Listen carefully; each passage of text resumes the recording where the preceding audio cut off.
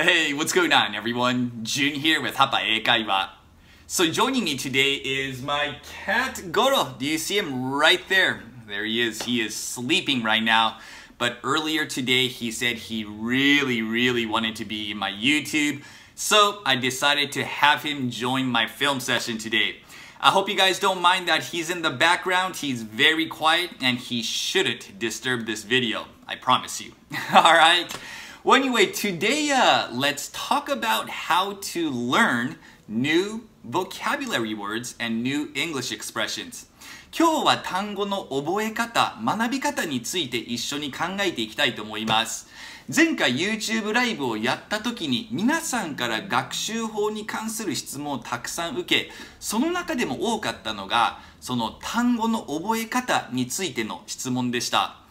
例えば単語を覚えようとしていますがなかなか覚えられません。覚えてもすぐに忘れてしまいます。私は単語と例文を毎日音読していますがこれって効果的なね覚え方なのでしょうかといった質問がねたくさんあり、今日は単語の覚え方について私自身がね日本語の単語を覚えるにあたって何をしたのかっていうのを皆さんにシェアしたいと思います。で前回の動画でもねお話ししましたが、私は2年間日本で仕事をしていて、でちょうどそのね日本で仕事をしているきっかけがあったので、そのタイミングで日本語を勉強し直しました。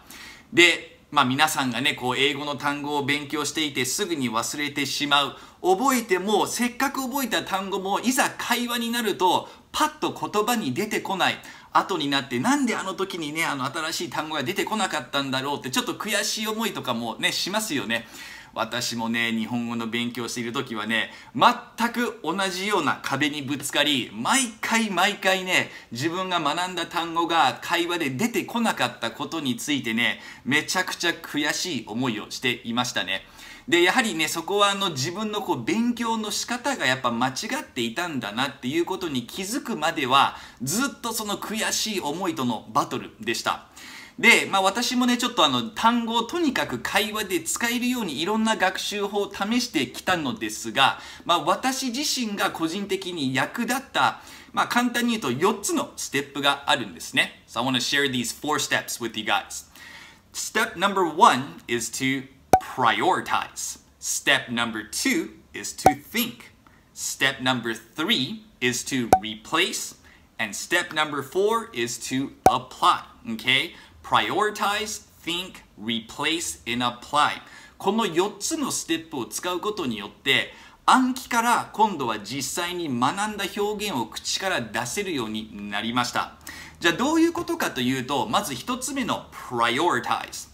これ英語にすると優先するということになるのですが、当時の僕はね日本語能力試験1級の単語ブックで新しい単語を学んでいました。であの時はね週末にカフェに行って50個新しい単語を全部単語帳に書き出して、表にはね漢字を書いて裏には日本語の定義、英語の訳、そして例文を2つ書いていたのですが、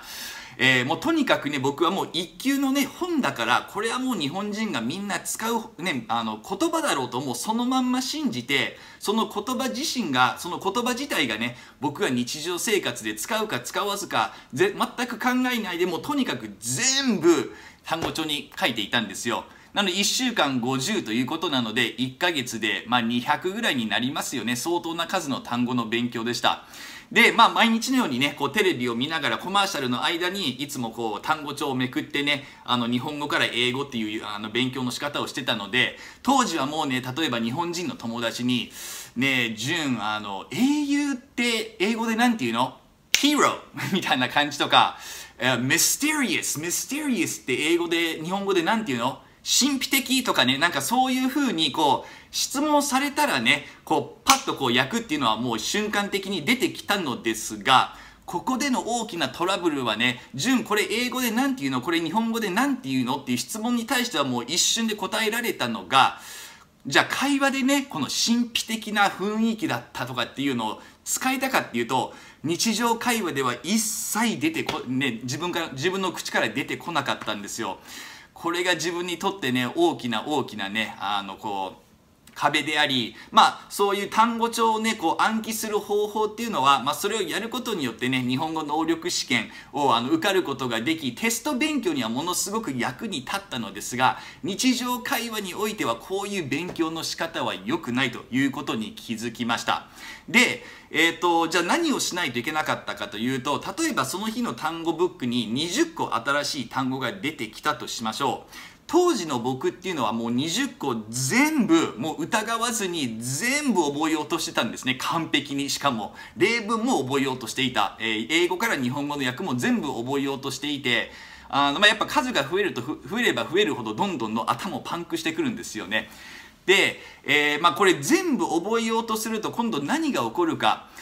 自分にとってこの単語って本当に使える単語なのかなっていうのが分かんなくなってくるんですよ。なので多分20個中、多分自分自身が自分の生活で実際に使える単語って20個中多分ね、2つか3つぐらいしかないと思うんですよね。なので、その自分にとって大事なまず単語は何なのか、それに一つずつハイライトをしていく作業をまず始めました。なので最初は20個全部勉強していたのが、今度は20が今度3個か4個ぐらいに減ったんですね。じゃあ残りの例えば15個はもう勉強しなかったのかっていうことではなく、そういう単語は知っている程度で OK で、自分が口に出す表現としては今はまだ覚えなくてもいいというふうにちょっと差をつけるようにしたんですね。So I had to prioritize which words were important to me, right? Because not every single word in the book is important to me, and it's going to be different for me and you.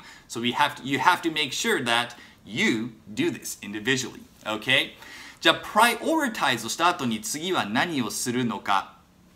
think, right? 30秒間ね、考える作業をするんですね。あの時はね、20個の単語を全部単語帳にね、20個書いていたのですが、書く前に30秒間考えるんですよ。この単語って、じゃあ例えば僕が日常会話で使うんだったらどういうふうに使うのかなっていうので、その単語を使って自分でちょっと例文を考えてみるんですね。で、30秒間の間でその言葉を自分のね、生活に適用したリアルな例文みたいのを作ることがね、できなければ、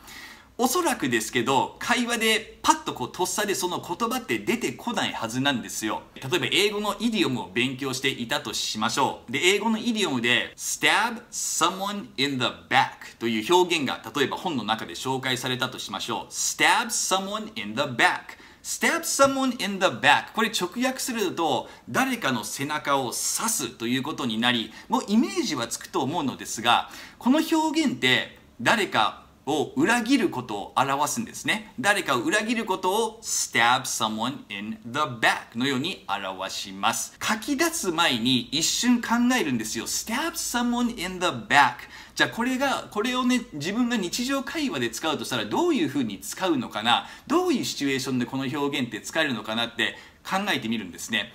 面白い表現だけど、正直なところ、裏切るっていう言葉をどれぐらいの頻度で使うのか、会話でね。で、多分僕自身も I stabbed my friend in the back っていうね、ことは多分一回も言ったことないんですよね。多分それを使うチャンスもそんなにないと思うんですよ。なので、この stab someone in the back すごく面白い表現かもしれないけれど、あまり実践的でなければ、この表現もそこまで頑張って覚える必要はないと思うんですよね。例えばね、スーツとか、スーツってテレビ番組ありますよね。テレビ番組の中では、stab someone in the back とか he's a backstabber ね、彼は裏切り者だみたいなね、セリフっていうのよく使われるんですよ。なぜスーツで使われるかというとね、番組自体がね、みんながみんなを裏切っているからこの表現ってよく使われるので、もし皆さんがそういう状況の中でね、仕事をしているのであれば、Maybe stab someone in the back is a good expression for you. But I think for the majority of us, なかなかねこのイディオムを使うことはないと思いますので、全部ね覚える前にまず一つ一つの単語を30秒間考えて自分で例文を作ってみるようにしてください。Okay? で例文を作る時もできるだけ自分の生活に当てはまった自分の仕事、自分のね個人的な経験に当てはまるような例文であればあるほど、その表現っていうのは頭に残りやすくなります。Okay? 今度それをした後に replace というねテクニックを使うんですね。replace は置き換えることを表し、自分がずっと同じ言葉を使っていたら、今度はこの新しい表現を使ってそれを毎日口に出すんですね。例えばbusy っていう言葉ね、いつも忙しい I had a busy day today っていうふうにいつも忙しいを busy を使って表現をしている場合、勉強していて hectic という新しい表現を覚えたとしましょう。hectic は慌ただしい忙しさを表すんですね。要するにものすごく忙しいことを表すんですよ。この表現を覚えたらただ単にこれって慌ただしい忙しさを表すんだなって覚えるのではなく、今度は busy っていう言葉を hectic に置き換えるんですね。例えば I had a busy day の代わりに毎日I had a hectic day のように言ったり、What a busy day! What a hectic day! のように、とりあえず busy っていうところを hectic に置き換えて、1週間から2週間、busy を使わないで hectic だけを使うようにする練習。これもものすごく役に立ちます。もう毎日毎日ね、この hectic を使うことによって、もう嫌でもね、頭の中にはね、hectic という言葉が残るんですね。ここでね、一つちょっと英語のレッスンで言うとね、I am busy 私は忙しいと言えるのですが、I am hectic のように置き換えることはできないんですね。そうすると私は慌ただしい人ですっていうふうになってしまうので、こういうふうに文章を作ることによって、こういうふうにこういう違いがあるんだなっていうのも見えてくるので、そういうふうに置き換えをするのもいいかと思います。Alright, so make sure you replace the words and use it every single day. Just say it out loud every day for 1 to 2 weeks, and I promise you that word will stick with you for a very long time.Okay, and the last step is to apply. Okay, これはもう本当にね、自分が学んだことをとにかく口に出して言う練習をすることです。Okay? ですね、例えばね、自分の中でその言葉の意味とか使い方が分かっていたとしても、実際に誰かに使うまでは、その使い方が正しいかどうかっていうのは分からないんですね。例えば僕の場合は、交際っていう言葉をね、当時覚えたんですよね。交際ってね、誰かと交際する交際相手とか、付き合うのね、ちょっとフォーマルな言い方なんですけど、当時の僕はね、その付き合うってちょっと小学レベルのね、日本語だと思っていたので、僕はもうね、立派な大人だから、これからはもう、付き合うって言葉を使わずに、これからは交際というね、言葉を使って、もうちょっとね、賢いイメージを出していこうみたいなね、ちょっと変わったところあったんですけどね。そういうふうに、ちょっと付き合う交際にリプレイスをして、で、友達とね、会話をしていた時に、今でも覚えてるんですけど、その男友達とね、タイプ、どんなタイプの女の子が好きなのみたいな話をしてたんですよね。もうここだと思ったんですよ。自分がね、この付き合うのね、代わりにね、交際を使えるね、そのシチュエーションが出てきたので、もうその友達に、どんな人と交際したいのっていう質問をしたんですよね。そしたらね、もう僕の友達がね、交際みたいな感じに、そういうリアクションされて、で、その友達に、いや、だって交際って付き合うことだよね。なんか、付き合う交際同じなんじゃないのって説明をしたところね、いや、でもなんかやっぱ交際ってちょっと硬いよね。すごいフォーマルな感じがして、なかなかちょっとこういった、ね、ゆるいね、会話の中では、交際はちょっとヘビーな感じがするよ、純って言われて、初めて付き合う交際って意味は同じだけど使われるシチュエーションが違うんだなっていうことに気づくことができたんですよね。なのでやっぱ使わないとわからない。使うことによって初めてね、そのね、友達であったりね、その同僚が、ね、言いたいことはわかるけど、多分その言葉、そういうシチュエーションで使わない方がいいよっていうふうに指摘をしてくれるので、そういうふうに指摘をされた瞬間がね、一番忘れない、思い出となり、その言葉っていうのは永遠と残ります。過去の動画でもね、何回も出てきたエピソードなのですが、尋常っていう言葉もね、私の中ではね、絶対に忘れない一つの言葉でね、僕は尋常っていう言葉は通常と全く同じだと思っていて、通常通りですよっていうのをね、尋常通りですよって言ってしまってね、もう同僚の人たちにまた変な顔をされてね、潤それは使い方おかしいって、尋常は尋常じゃないというふうに、基本的には尋常じゃないよっていう使い方をするんだよって言われて、もう一生忘れない自分にとっての大きなポイントでしたね。ということで、この4つのね、ステップをフォローすれば、基本的にどんな表現も覚えることができます。Right? Prioritize, think, replace, and apply. Okay? 基本的にやっぱ大きな問題は全部覚えようとするからなんですよね。全部覚えようとするとやっぱさすがに使うね、チャンスがないので、学ぶ数、量は基本的に減らして使う頻度を増やしていくこと。ここが大きなポイントになると思います。なので僕は当時ね、毎週50個暗記していたのを50個からもう週に5個だけのフレーズに絞って、この5個だけのフレーズっていうのをもう毎日使うようにしていました。それが一人でね、つぶやいていた時もあったし、いいタイミングがあれば同僚とか友達にもこの言葉を使っていました。そうすることによってね、もちろん1ヶ月間で200のね、単語を暗記するから、たった25個のね、表現を言えるようになる。200と25で比べるとね、すごい少ない感じはするかもしれないのですが、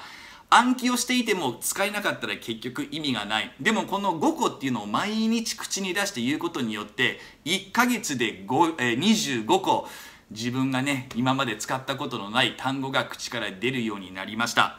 ということで、皆さんもね、もしこれはもう、一つ私が個人的にね、日本語の勉強をしていた時に役に立った方法なのですが、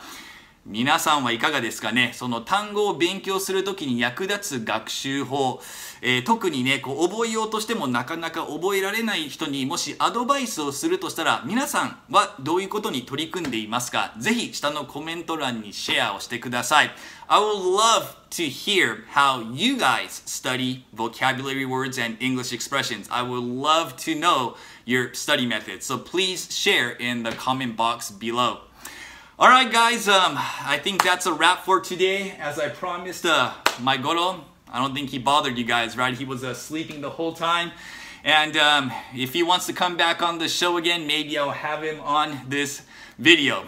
Alright guys, well thank you very much for watching today, and I will catch you guys again next time. Take it easy guys. Peace.